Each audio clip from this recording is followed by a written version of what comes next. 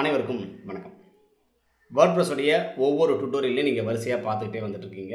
நம்மளுடைய website digital learning lab. இந்த வெப்சைட்டில் போனீங்க அப்படின்னா நாம் இதுக்கு முன்னாடி WordPressஸை பற்றி என்னென்ன வீடியோக்களை போட்டிருக்கோம், வெப் டிசைனை பற்றி என்னென்ன வீடியோக்கள் போட்டிருக்கோம், ஆட்சன்ஸ், வெப் ஹோஸ்டிங்னு நிறைய விஷயங்களுக்காக வீடியோக்களை அப்டேட் பண்ணியிருக்கோம். அதை பற்றி ப்ரீஃபாகவும் ஆர்டிக்கலும் எழுதியிருக்கிறோம். இந்த வெப்சைட்டில் போங்க, உங்களுக்கு தேவையான நிறைய விஷயங்களை நீங்கள் அடுத்தடுத்து பார்த்துக்கலாம்.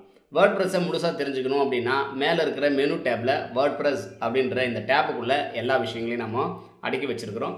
ஒவ்வொரு வீடியோவும் உங்களுக்கு ரொம்ப புதுமையான விஷயங்களை கற்றுத்தரும். நீங்கள் பிகினராக இப்போ தான் WordPressக்குள்ளே நுழையிறீங்க அப்படின்னா உங்களுக்கான ரைட் சாய்ஸ் இது தான். ஓகேங்க, இன்றைக்கான வீடியோக்குள்ளே நாம் போயிடுவோம். இப்போ நம்ம என்ன பண்ணுறோம் அப்படின்னா நம்மளுடைய WordPress-உடைய டேஷ்போர்டு அப்படின்னா என்ன அப்படின்றத பார்த்துருவோம். முதல்ல digitallearninglab.in இந்த வெப்சைட்டுக்கு போயிடுவோம்.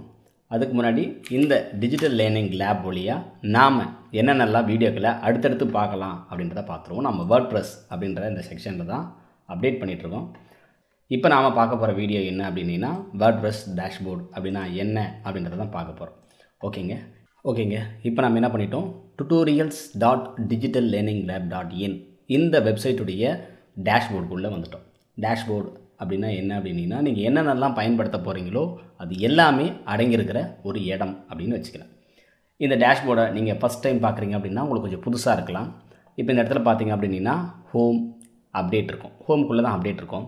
அப்புறம் நாம் ஒவ்வொரு இந்த வெப்சைட்டில் செய்யக்கூடிய ஒவ்வொரு வேலையுமே இந்த போஸ்ட் அப்படின்ற வழியாக தான் பண்ணுறோம். மீடியா, பேஜ், கமெண்ட்ஸ், அப்பியரன்ஸ்னு ஒரு ஃபுல் செட்டிங்ஸ் இருக்குது. நாம் டேஷ்போர்டில் உள்ளே நுழைஞ்ச உடனே ஃபஸ்ட்டு செய்யக்கூடிய சில விஷயங்களை தான் இந்த வீடியோவில் நம்ம பார்க்குறோம். முதல்ல செட்டிங்ஸ் அப்படின்றதுக்குள்ளே நாம் போயிடுறோம். My black, my WordPress black அப்படின்னு தான் இருக்குது. நான் என்ன பண்ணுறேன், நம்மளுடைய சைட்டை முதல்ல ஒரு இன்காக்னிட்டோ மோட், அதாவது நீங்கள் பார்த்தா எப்படி இருக்கும், ஒரு விசிட்டர் வந்து பார்க்கும்போது எப்படி இருக்குமோ அப்படியான வெப்சைட்டுங்க இதுதான். இதை தான் நம்ம என்ன பண்ணுறோம், கொஞ்சம் கொஞ்சமாக வந்து டெவலப் பண்ண போகிறோம். இப்போது இப்படி இருக்கிறத வேணால் என்ன பண்ணுறேன், டேஷ்போர்டுக்குள்ளே வந்துடுறேன். முதல்ல இந்த பேஜில் பாருங்களேன், மேலே my black, my WordPress black அப்படின்னு இருக்குது. அதை தான் மாற்றுறேன். இப்போது இந்த இடத்துல மை பிளாக் அப்படின்றதுல நான் என்ன பண்ணியிருக்கேன்,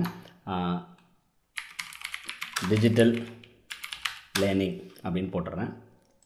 கீழே WordPress டுட்டோரியல்ஸ். இப்போ பார்த்தீங்க அப்படின்னா டிஜிட்டல் லேர்னிங் WordPress டுட்டோரியல் இன் Tamil, digital learning lab name கூட வைக்கிறோம். சைட்டுடைய நேம் தான் கீழே இதோடைய நேம் அப்படின்னு.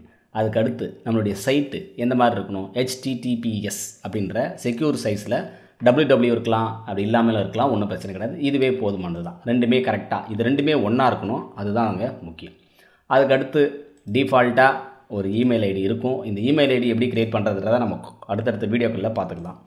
இங்கே வேறு எதுவும் தேவையில்லை, அது ரெண்டுத்தையும் மட்டும் செலெக்ஷன் பண்ணி சேவ் சேஞ்சஸ் அப்படின்னு கொடுத்துட்றேன். இப்போது நேராக இந்த இடத்துல நான் வந்து ரிஃப்ரெஷ் பண்ணுறேன். பார்த்தீங்கன்னா தெரியும் மை பிளாக் அப்படின்றது இப்போது டிஜிட்டல் லேர்னிங் லேப் பக்கத்தில் பார்த்தீங்கன்னா WordPress டுட்டோரியல்ஸ் இன் தமிழ் அப்படின்ற இந்த பேர் இருக்குது. முதல் டைமாக நம்ம என்ன பண்ணிட்டோம், மாற்றிட்டோம். அதே போல் இந்த இடத்துலையும் மை பிளாக்னு இருந்தது, இப்போ digital learning lab WordPress tutorial இன் தமிழ் அப்படின்னு மாறிடுச்சு. ஓகேங்க, இப்போ சிம்பிளாக ஒரு மேலே இருக்கிற பேஜை நம்ம மாற்றிட்டோம். இது டேஷ்போர்டு தான் பண்ணுறோம். அதுக்கு அடுத்தபடியாக நம்ம செய்கிறது பெர்மாலிங்க்ஸ் அப்படின்ற செக்ஷனுக்குள்ளே போயிடுவோம். பெர்மாலிங்க்ஸில் பார்த்தீங்கன்னா டிஃபால்ட்டாக ஒரு போஸ்ட் இருக்குது அப்படின்னா அது டேட் அண்ட் மந்த் இந்த மாதிரியான இருக்கும். எக்ஸாம்பிளுக்கு ஒரு டிஃபால்ட் போஸ்ட் இங்கே ஹலோ வேர்ல்டு அப்படின்னு இருக்குது பார்த்தீங்களா, கிளிக் பண்ணுறேன். மேலே பார்த்தீங்க அப்படின்னா 2020 1/21 ஹலோ வேர்ல்டு இப்படின்ற பேரில் டேட்டில் போட்டிருக்கோம். நாம் ஆன்லைனில் சர்ச் பண்ணும்போது நீங்கள் எக்ஸாம்பிளுக்கு ஏதோ ஒரு டுட்டோரியல், இப்போது WordPress டுட்டோரியல்ஸ்னு அடிப்போம். WordPress டுட்டோரியல் அப்படின்னு அடிக்கிறேன். இப்போ மேலே பார்த்தீங்க அப்படின்னா இந்த இடத்துல பார்த்தீங்கன்னா WordPress tutorial WordPress guide for beginners 220 அப்படின்னு இருக்குது. இப்போது அதே போல் வேறு ஒரு டுட்டோரியல்ஸ் பாருங்கள், டுட்டோரியல்ஸ் .wordpress இருக்குது. WordPress டுட்டோரியல்ஸ் பாயிண்ட் இருக்குது. இங்கே அதே போல் WordPress டுட்டோரியல் சைட் ரவுண்டு. இப்போ இந்த மாதிரி எல்லாமே இப்போ நான் சும்மா எதையோ ஒன்று கிளிக் பண்ணுறேன்னு வச்சுக்கோங்களேன். கிளிக் பண்ணும்போது மேலே பாருங்களேன் WordPressல index.htmlன்ற ஏதோ ஒரு ஃபைலுக்குள்ளே அது இருக்குது. அப்போது இந்த நேம் ஸ்ட்ரக்சர் இப்படி இருந்தால் தான் அது யூனிக்காக வருது அப்படின்னும் போது ஒரு டேட்டும் ஒரு கிழமையும் இருக்கும்போது அது நமக்கு சரியாக வராது. அப்போ நம்ம என்ன பண்ணணும் அப்படின்னா ஒரு போஸ்ட் நேம் போட்டு நான் என்ன பண்ணுறேன், சேவ் சேஞ்சஸ் அப்படின்னு கொடுக்குறேன். இப்போது திரும்பவும் இன்காக்னிட்டோ மோடுக்கு வந்துட்டு இப்போ இங்கே நாம் மாற்றணும் இல்லைங்களா, திரும்பவும் சேவ் சேஞ்சஸ் கொடுங்க, ரிஃப்ரெஷ் கொடுக்குறேன். இதோடைய பேஜ் என்ன ஆகும் அப்படின்னா பேஜ் நாட் ஃபவுண்ட் அப்படின்னு வந்துருச்சு.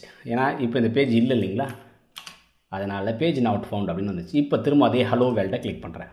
மேலே ஹலோ வேர்ல்டு அப்படின்னு வந்துருச்சு, கரெக்டாக இருக்குது. ஓகே, இப்போது நாம் ஒரு எஸ்இஓ பர்பஸ்க்கான பேசிக் ஸ்ட்ரக்சரை முடிவு பண்ணிட்டோம். நம்மளுடைய யூஆர்எல் எந்த ஸ்ட்ரக்சரில் இருக்கணும் அப்படின்றத முடிவு பண்ணிட்டோம். அடுத்து ரீடிங் அப்படின்ற செக்ஷனுக்குள்ளே போகிறேன்.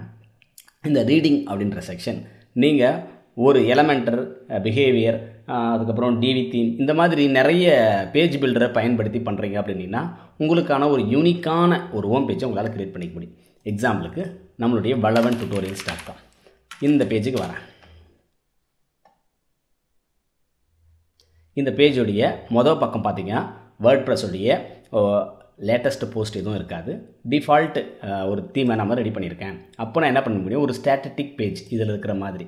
ஆனால் எனக்கு எப்போவுமே லேட்டஸ்ட் போஸ்ட்டு தான் நான் போடுறது வரணுன்றதுக்கு நம்ம இன்னொரு எக்ஸாம்பிளுக்கு dbumdigital.com இந்த வெப்சைட்டில் பார்த்தீங்க அப்படின்னா நான் இப்போ லேட்டஸ்ட்டாக என்ன அப்டேட் பண்ணுறனோ அது மட்டும் தான் இருக்கும்.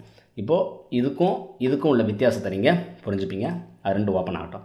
இப்போது நான் இப்போத்துக்கு லேட்டஸ்ட் போஸ்ட் இருக்கிற மாதிரியே வந்து போடுறேன். ஏன்னா நான் ஆன்லைனில் நிறைய விஷயங்களை அப்டேட் பண்ணுறது எல்லாருக்கும் தெரியணும் அப்படின்னு நினைக்கிறேன். ஆக்சுவலி இது ஒரு கோர்ஸுக்காக ரெடி பண்ணி வச்சுருக்கேன். இது ரெகுலராக நான் போடக்கூடிய போஸ்ட்டு தெரியணுன்றதுக்காக செஞ்சு வச்சுருக்கேன். இப்போ பாருங்கள், நான் ரெகுலராக அப்டேட் பண்ணுறேன். ஒவ்வொரு போஸ்ட்டுமே இந்த இடத்துல இருக்குது. அதோடைய கேட்டகரியும் அந்த சைட்டில் இருக்குது. மற்ற எல்லாமே கீழே இங்கே மென்ஷன் பண்ணியிருக்கு. ஆனால் இதில் அப்படி இல்லை, ஒரு டிஃபால்ட் ஹோம் பேஜ். அது கீழே எனக்கு தேவையான எல்லா விஷயங்களையும் நான் வந்து அலைன் பண்ணிவிட்டு வரிசையாக என்ன பண்ணியிருக்கிறேன், இந்த இடத்துல கொடுத்துருக்குறேன். இப்போது ஒரு ஹோம் பேஜ், இது லேட்டஸ்ட் போஸ்ட், ரெண்டுமே ஹோம் தான். அதில் நீங்கள் எந்த கன்ஃபியூஷனும் வச்சுக்க தேவையில்ல. ஓகேங்க, இப்போது டிஃபால்ட் செட்டிங்ஸ் மாற்றிட்டோம். நமக்கு தேவையான ஃப்ளக்கின், அப்பியரன்ஸ், கமெண்ட்ஸ்னு எல்லா செக்ஷனுமே இந்த டேஷ்போர்டில் இந்த ஓரத்தில் கொடுத்துருப்பாங்க. இப்போது டேஷ்போர்டை பற்றின ஒரு ஓவரால் விஷயத்துக்கு நீங்கள் வந்துட்டீங்க. ஒரு வேர்ட்ப்ரெஸ் இன்ஸ்டால் பண்ணதுக்கப்புறம் டேஷ்போர்டில் நம்ம செய்ய வேண்டிய கடமைகளை இது மட்டும்.